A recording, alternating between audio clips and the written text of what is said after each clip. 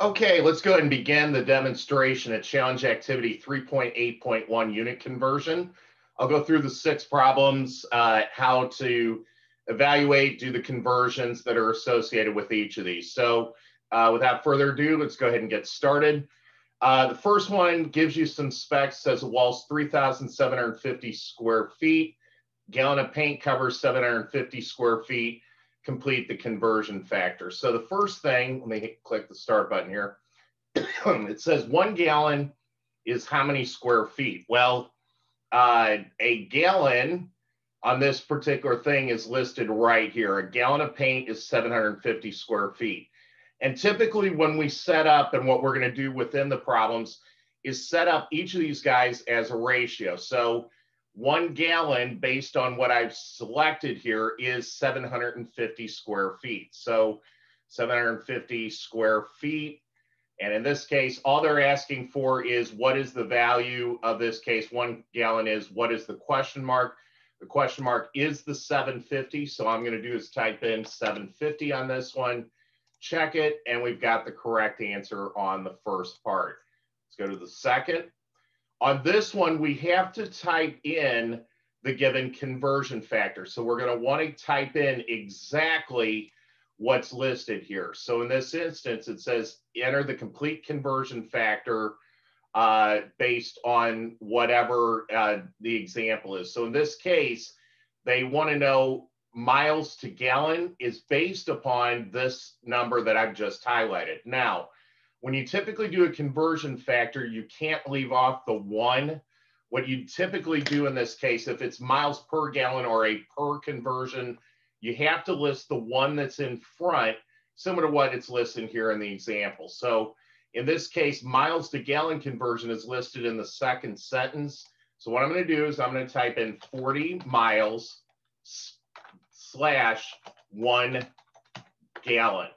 And it has to be typed in as is with the 1 that's in front of the gallon. If we check that, notice we've got the correct answer. All they were looking for on this second thing was to enter the conversion factor. So that's what's going on with part 2.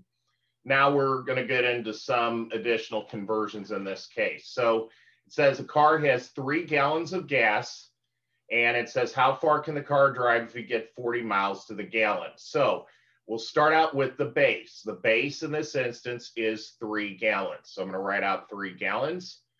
I'm going to do a times and a bar here. So in this case, we're going to go in and it says, how far can you go with 40 miles to the gallon? Well, I want to get rid of gallon because they want to know far would be the mileage in this case.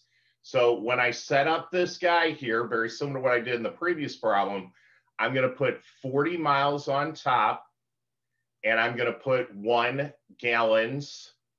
And I know that's not proper English, but I want the same unit on top as I do on bottom. What that allows me to do in this instance is to cancel out the gallons in this case. So now I'm left with the numbers 3 times 40. 3 times 40 is 120.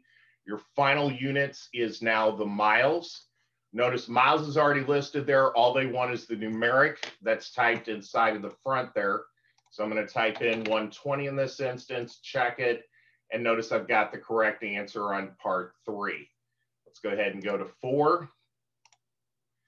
Car has 9 gallons of gas. How far can it drive if 1 gallon of gas gets the car 30 miles? So again, I'm going to start out with the same thing as before. The starting base is the 9 gallons. So I'm going to write 9 gallons off here to the right, a times and a bar. I want to know how far, so that's going to be miles as the final unit. So 1 gallon, 30 miles. That's going to be your conversion factor. Now, if I want to get rid of gallons, the gallons has to go to the bottom. So I've got 1 gallons in this case, 30 miles is the other part of the conversion factor. You'll notice in this instance, the units of gallons cancel out.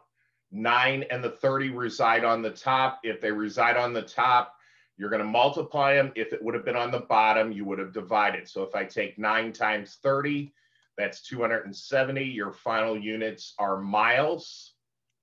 So I have 270 miles. Miles is already listed there, so all you're keying in is the 270 in this instance. So I'm going to key in 270, check it, and we're good to go on part 4. Let's go to part 5. Okay, car gets 20 miles to the gallon. Gas costs $2 per gallon. How far can the car drive with $14 of gas? So we're going to start out with, you start out with $14. I want to know how far it can drive. So when all said and done, we want miles as our final unit. So that's our starting point. I start out with $14 times in a bar. Well, which one involves our conversion factors here in terms of dollars? It's going to be that guy that I've just put in red. Well, if dollars is on top, you need to put whatever number and the unit on the bottom. So that's going to require that I've got $2 on the bottom.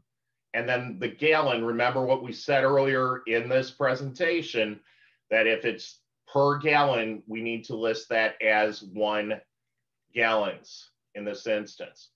You'll notice in this case that the units of dollars cancel out. So now I've got 14, 2 on the bottom. 14 divided by 2 gives me 7, and my final units are gallons. Now we're not done with the problem yet, because that's only part of it. I've only used that part of the conversion. Now I need to go in and I need to use this to get to how many miles. This guy right here that I've just put in green. 20 miles to the gallon. So that's going to require another times in a bar. Well, you need to get rid of gallons. So the gallon is on bottom. And again, per unit, we need to list a 1 gallons in this case. 20 miles. And again, putting it on top or bottom, 1 gallon, 20 miles, or 20 miles, 1 gallon, doesn't matter whatsoever. It's how you get rid of the units when you do your conversion. So gallons cancel out. 7 times 20 is 140 miles. Our final unit is miles. It's already listed in the problem. The only thing we're keying in is the 140. Let's key in 140. Check it, and notice we have the correct answer on part 5. Last part, wall is 400 square feet. 100 square feet is covered by a gallon of paint. A gallon of paint costs $2. How much money is needed to paint the wall? So we have 400 square feet. We need to know how much money it's going to cost to cover 400 square feet. So 400 for this particular problem is going to be your starting base. So we're going to start out with 400 square feet. I'm going to do a times and a bar.